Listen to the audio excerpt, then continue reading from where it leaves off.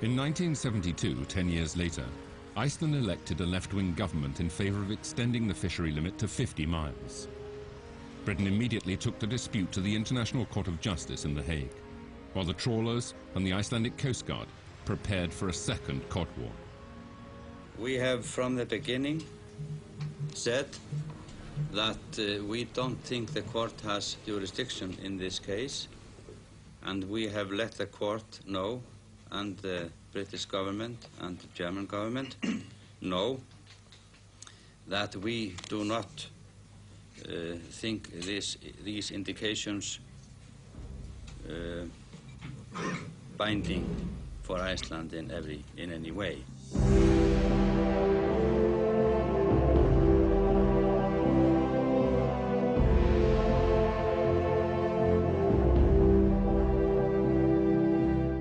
The extension of the fishery limits to 50 miles is not based on our selfish interests, but on our responsibility for rational utilization of fish stocks.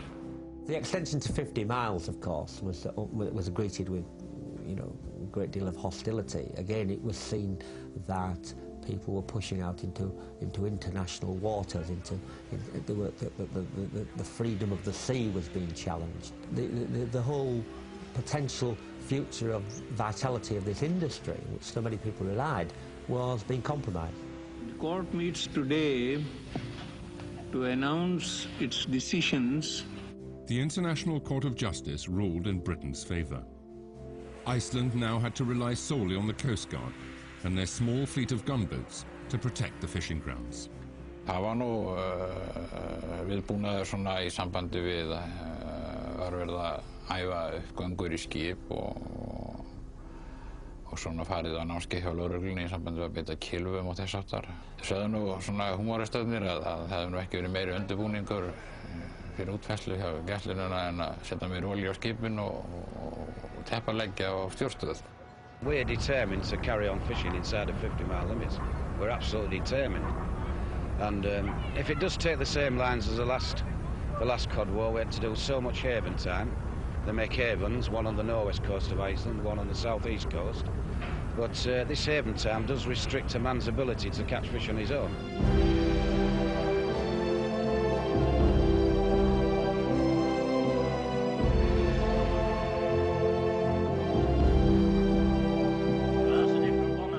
On the 1st of September 1972, the British fishing fleet set sail.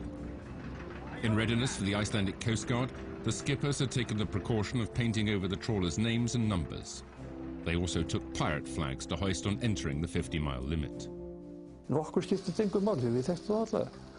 Við erum búin að vera innan þessi skip í 20 ára og ef nýtt skip koma þá var það bara sem að setja í safnið og það skipti okkur engu máli. Ég man ekki eftir hvernig, en bara þekkt Peter Scott, það var ekkert mál. In the face of British determination to fish the waters, the Icelandic Prime Minister Ólafur Jóhannesson permitted the Coast Guard to use their secret weapon, a trawl wire cutting device that had been developed towards the end of the 12-mile dispute. Og þetta svona bara eins og slæða sem með hnífum inni.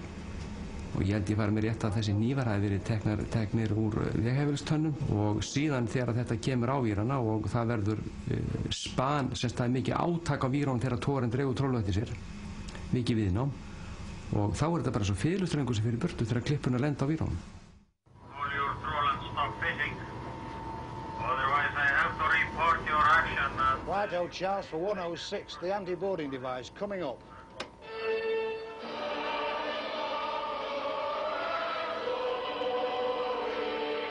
Þeir voru alltaf að spila Rúl Britannia þegar þeir þóttust vera í svona jákvæðum málum. Það gekk eitthvað vel hjá þeim.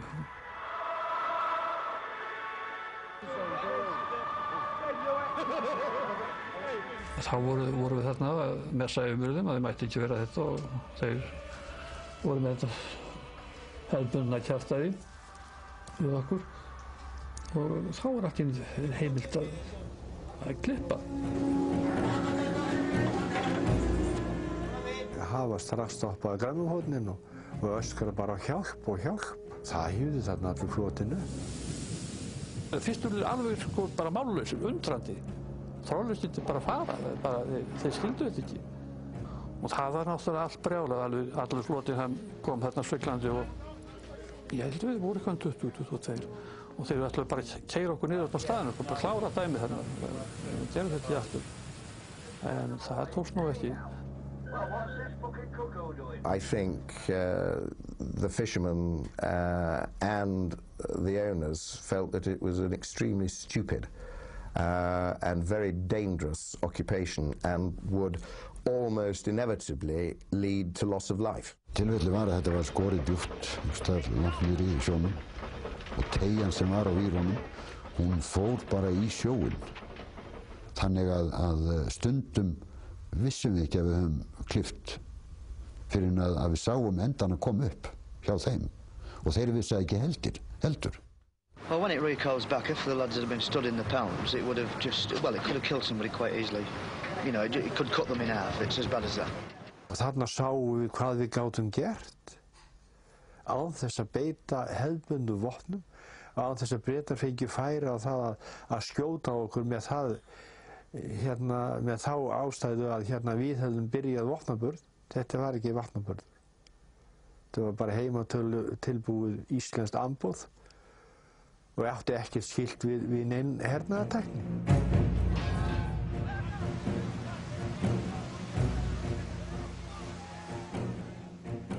And it's like a small nation against a big nation, what the hell else can we do? So they thought, well, chuck him ropes and we'll hit the trawler owners in the pockets. I didn't go for it at the time, you know what I mean? If I'd have been the Icelanders, I'd done exactly the same, you know. If you don't want somebody on your doorstep, then do something to get them off it. Putting that gear back together again took 18 hours solid slog for all hands to rebuild that gear and put it back on the deck. And to their mind, it was 18 hours for nothing. They weren't getting paid for putting that gear back because it wasn't catching many fish. That was heartbreaking, particularly after, by the time he got the gear rigged up and shot away, the fish had probably moved anyway. In addition to the ongoing cod war, British fishing was dealt another blow when the country opted to join the common market. The fisheries policy opened up Britain's own grounds to their new European partners. When Britain entered the common market, as it then was, the European Economic Community, in 1972, nobody bothered about fishing particularly because it was assumed that we would catch fish in Iceland. Therefore, when they insisted that a condition of membership was that fish should be treated as a common resource to which everybody should have equal access, it didn't particularly matter to the big owners, it mattered to the inshore fishermen. Then suddenly people woke up with horror, what's going to happen?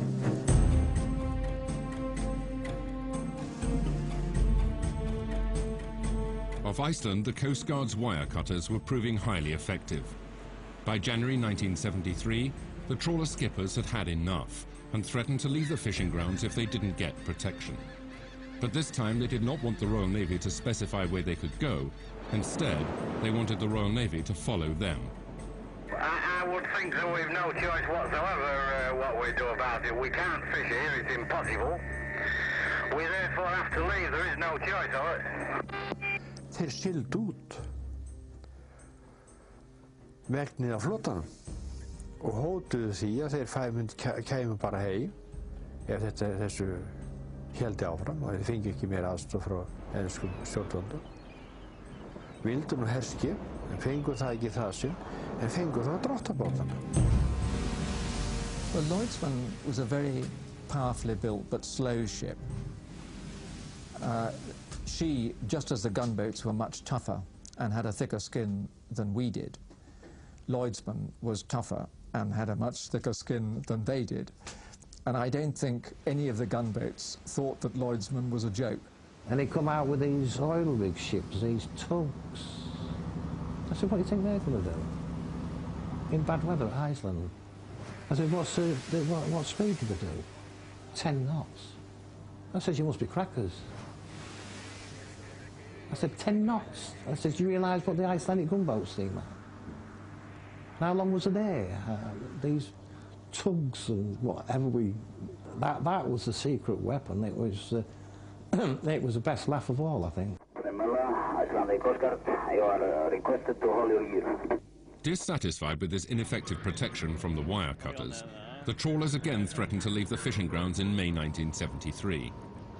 This would have been tantamount to surrender, so the Royal Navy returned to support the tugboats. Now, for the first time, we have got the unanimous support of the industry that the Navy should go in.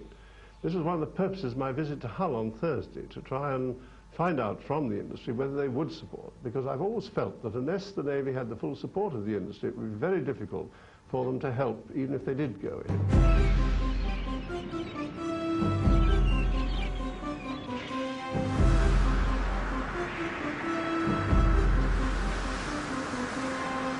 The Icelandic did cut my trawl-ups 3 times to my knowledge. The only one time it was in a stern fisher, a fresh fisher, but she was a stern fisher, the CS Forester. 2, the British Coast Guard vessels. One had a liaison officer on board, a friend of mine, Mick Osborne. And I called Mick Osborne up, HMS, I forget the name of the ship. I said, Mick, we have found a few fish marks. We're going to shoot our trawl. Can we have some protection? He said, yes. I speak to the captain. He shot the gear. And Mick Osborne, my friend, said to me, right, Dick, we arranged with the captain. One British gunboat will be tight on your port quarter. The other one will be tight on your starboard quarter. The Agar cannot get between us. He said, we guarantee. So we are fishing away. And I looked aft and I thought, them British gunboats are very close. You wouldn't get a cigarette paper between the 2 British gunboats. And the Agar was circling ahead of us. He gave us the official warning. Well, I wanted to answer him and laugh, but I thought, no, that's too disrespectful. So I didn't say anything. And he started coming on my port side at full speed. I thought, crikey, there's got to be a collision. And as our gunboat, HMS, forget his name, I'll call him HMS Useless, and he was tight on our port quarter. And as the Agar got down our port side, the British gunboat backed away to port. And he just circled us in one motion, and bang, the explosive cutter went. And it chopped our port warp. So I called the captain of HMS Useless up. I said, what's this guarantee you'll give me? He said, we are terribly sorry. There would have been a collision. I said, yes, I know that. And the captain of the Odin knows that. I said, it was only you. I said, you should have stood your ground. You would have squeezed him in between me and you. Oh, he said, we can't do that without permission from Whitehall. Oh.